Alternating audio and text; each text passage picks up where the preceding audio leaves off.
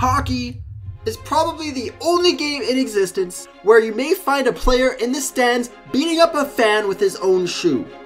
You may also find hockey stars tackling referees, coaches having literal mental breakdowns, or an entire city getting turned to flame because of a loss.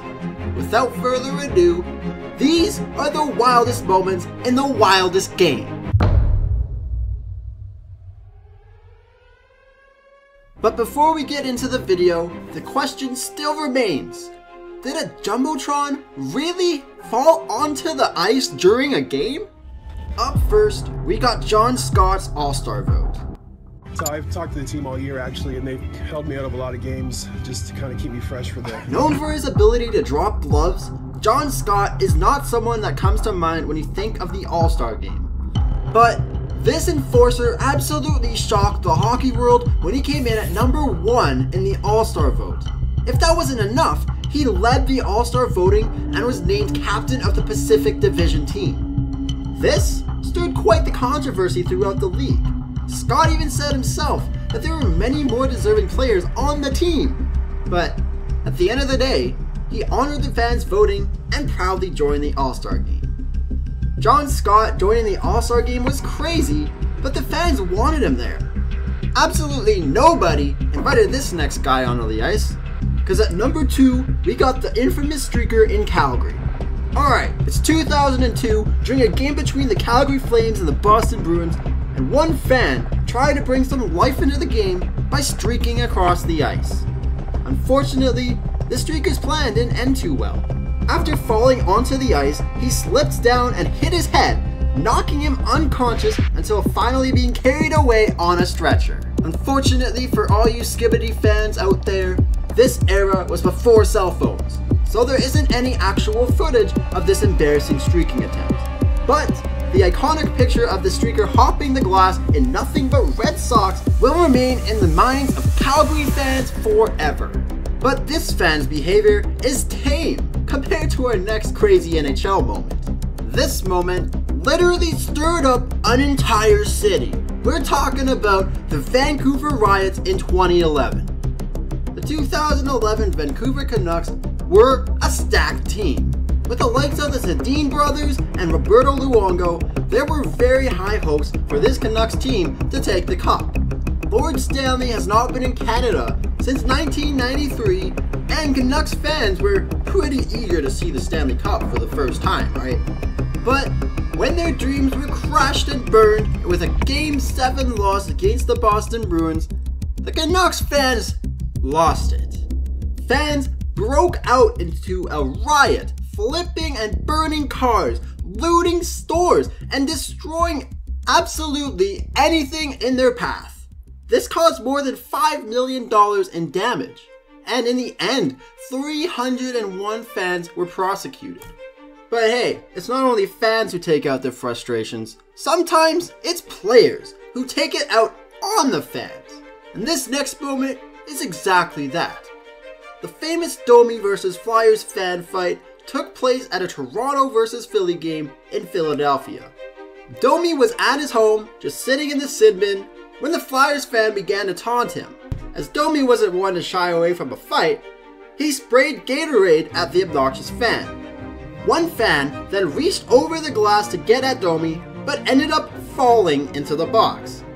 And of course, Domi didn't hesitate to drop the gloves, but the refs came in to split up the fight. And after suffering a cut to the face and a concussion, as well as being arrested, you could say, this fan got what he deserved. But fighting a fan may seem like taking it too far, although it's not the first time that it's happened. Because at #5, the entire Bruins team went into the stands in Madison Square Garden in the year of 1979. The Big Bad Bruins of 1979 earned their reputation in a game against the Rangers in the MSG. This was a real physical game with plenty of fighting and plenty of penalties. But it was only after the buzzer when things started to get real. Both teams were in a scrum near the glass when a Rangers fan hit Boston's Stan Jonathan in the head with a program. The fight spilled over from the ice into the stands with Boston taking on the Ranger fans. If this wasn't crazy enough, what happened next put this brawl into the history books. Boston's Mike Milbury ran into the stands, ripped a fan's shoe off, and began hitting him with it. It's hard to find the words to describe this wild moment, kind of like this next one, because Patrick Steffen's empty netter is one for the history books. Now, when a team pulls their goalie, it's a last effort and it doesn't usually result in a comeback. So, with an empty net, as soon as an opposing player crosses the blue line alone, the game is pretty much sealed. And Patrick Steffen thought the same until he made the mistake of his career by missing an empty net a stick's length away. Come on, my miniature Daction can do better than that. But it gets crazier. With just 17 seconds left in a game the Dallas Stars thought was over, the Oilers get the puck to Ales Hemsky in the Dallas' zone, who then buries it and the game goes to OT. For those who are watching it, this is one of the most electric moments I've ever seen. And even though I'm a Flames fan, I'm not gonna lie, after Ales Hemsky scored, everybody was up, everybody was in shock, and oh my god, this was a crazy moment in hockey history. And this moment just means that literally anything can happen in hockey. And with our next one, you'll see that we mean anything. Like that one time when the Buffalo Sabres Jumbotron fell onto the ice. Yes, you heard it right. A 22-ton Jumbotron came crashing down onto the ice. The stadium staff were lowering it for maintenance just after the Sabres finished their practice skate. Thankfully, nobody was on the ice when the Jumbotron came down. So no, it didn't actually come down during a game, which would have been extremely dangerous, but it actually did come crashing onto the ice. But believe it or not, there may be an even crazier Buffalo Sabres story, like the one from Taro Tsujimoto. In the 1974 NHL draft, the Buffalo Sabres selected Japanese hockey player Taro Tsujimoto in the 11th round. Okay, so what's the odds of an 11th round player getting all the way up to the NHL? Well, pretty much zero. And considering that there weren't that many players, if any, that were of Japanese descent, that some analysts wondered if this was the steal of a generation. Could the Buffalo Sabres have just found a new demographic of skilled hockey? Well, the answer is a resounding no. And the reason is simply that Taro Tsujimoto does not exist. Because bored with the long and tedious phone draft process at the time, Sabres management decided to make things just a little bit more interesting by drafting a fictitious hockey player, Taro Tsujimoto, resulting in the rest of the league wondering about a mysterious prodigy out of Japan. Much like Taro Tsujimoto, David Ayres is a name that the NHL has never heard of, at least until his debut against the Maple Leafs. The story starts in a game between the Hurricanes and the Leafs where Carolina lost its starting and backup goalies. In these rare situations, the home team must provide an emergency backup goalie to the opposing team. So, with the Hurricanes up 3-1 against the Maple Leafs, Toronto's Zamboni driver, I kid you not, David Ayres came in as an emergency backup goalie for the Canes. The opportunity of an absolute lifetime for the 42-year-old. With a Zamboni driver between the pipes and nearly half the game left, the Leafs just thought that they were handed the game. But the Leafs only managed to put up 2 more goals and struggled to get anything more past Ayres. As their confidence withered, the Canes scored 3 more goals and David Ayres would secure his first and only NHL victory. This was an unbelievable night for Ayres and an embarrassing 6-3 loss for who other than the Leafs. But Ayres isn't the only one who played for the other team. In this next bizarre moment, Chicago pulls their goalie during a delayed penalty call, and Patrick Kane makes a blind pass to nobody from Edmonton's end. The puck bounces off the boards and crawls into Chicago's empty net to tie the game. this is surely a goal that Kane will not forget. When goalies leave the net, crazy things can happen, just like in this next clip. At number 11, we got Ray Emery versus Holtby.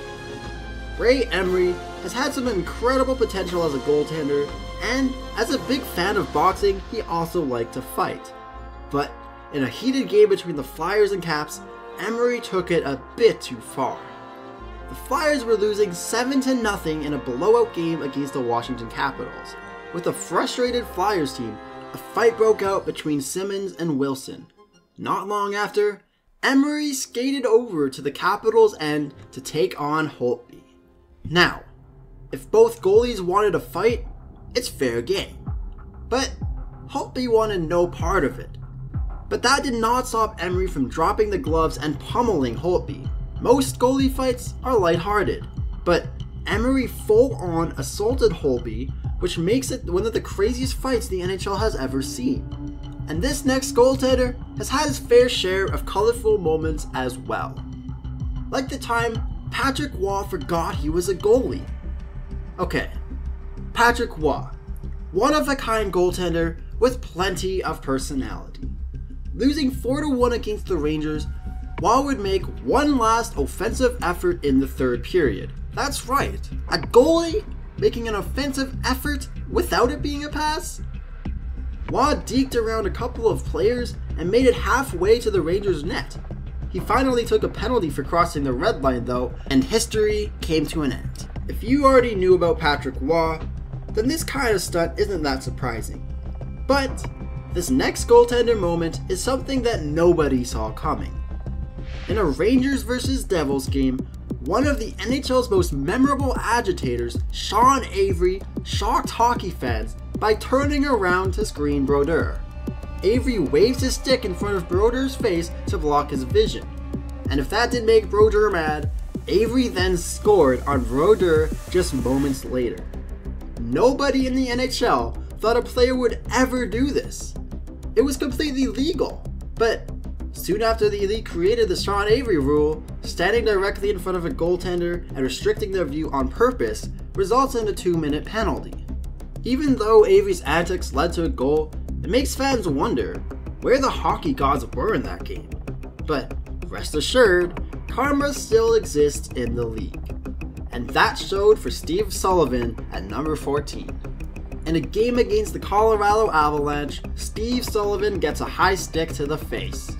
As he's heading to the bench with an open wound, a fan starts taunting him from behind the glass. The fan thinks he's safe behind the glass, but later in the game, Waugh fires the puck around the corner and into the stands. The hockey gods sure had something to say that night as the puck struck the fan in the face. This had to be one of the most satisfying moments in hockey history. Even Sullivan couldn't resist but coming back and laughing at the fan. If you think that's funny, just wait until you see this coach having a complete meltdown. One of the greatest things about watching professional sports is seeing coaches lose it. And this next clip is one of the best NHL coach meltdowns out there. Robbie Ftorek flips out after the Devils lose and throws the entire bench onto the ice. His hot temper cost him a 1-game suspension and a $10,000 fine from the league. You think that's wild? Check out this next clip. Because Wyman is literally taking out the referee at number 16. In the NHL, it's common for a ref to get stuck in the play and take a hit. But what's not so common is when a player intentionally lays out a ref, just like Dennis Wyman did. Wyman skated to the bench and at the last moment cross-checked the ref from behind, absolutely leveling him. This brutal hit on the ref got him a 20-game suspension, which is the second longest in league history, and he had to forfeit over $500,000. But a lot of fans speculate if this was even on purpose or not. What do you guys think? Let us know in the comments. The Dominator Hasek was known for his aggressive style and for coming out of the crease. But in this game against Minnesota, he may have taken it a bit too far. Gaborik comes in on a breakaway with some incredible speed, and Hasek decided to charge towards Gaborik to stop the puck. Hasek then collided with Gaborik, sending him airborne. He does a full flip in the air before landing. Thankfully, and surprisingly, he wasn't hurt. But this next guy wasn't so lucky. The Bruins and Canadiens have always had intense rivalries, but in the 2010-11 season, things were more heated than usual.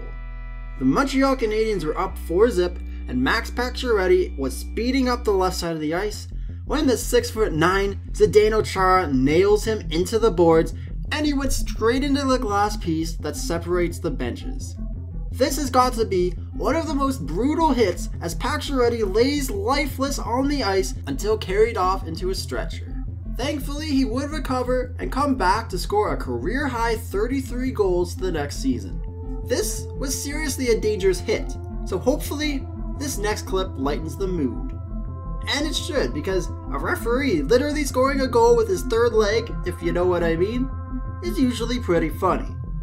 St. Louis comes into the Florida end and dumps the puck around the corner. The ref wasn't paying attention and didn't see the puck coming. So, in one of the most bizarre bounces I've seen, the puck hits the ref in the groin and deflects across the ice and squeezes past Luongo. It wasn't as funny for the ref, who was knocked back a few meters and was slow to get up. Unfortunately, this quote-unquote goal was called off in the end. But it's still a moment for the history books. If you think that was a crazy shot, you're gonna love this one. In a game against the Ottawa Senators, Buffalo's Rhett Warrener blasts an absolute rocket from the blue line. This goes over the goalie's head and shatters the glass. There have been a lot of glass breaking shots, but this has to be one of the best. And it's not even the craziest shot on the list. Because how could we forget Tkachuk's between the legs goal at 21? Tkachuk came barreling into the slot, put his stick between his legs to take a rebound, and fired the puck top shelf. This was at less than a second to go in overtime against the Nashville Predators. It was the craziest goal I've seen, and as a Flames fan, I am so happy that it happened while he was on the team. And this shot happened so quickly that even on a replay, it's hard to tell what even happened. It's hard to believe that this kind of skill can be taught, but just take a look at these next two. Also, the last two goals. At number 22, we got 2 Michigans in one night. One of the craziest moments from the 2023 to 24 season, so far at least, is that Connor Bedard and Trevor Zegras both scored Michigan goals in the same night. And for the less die-hard hockey fans watching, in ice hockey, a Michigan goal, also known as a high wrap, is scored by an attacker starting from behind the opposing net, lifting the puck onto their stick, moving their stick around the top corner of the net, and shooting the puck into the net at a close range.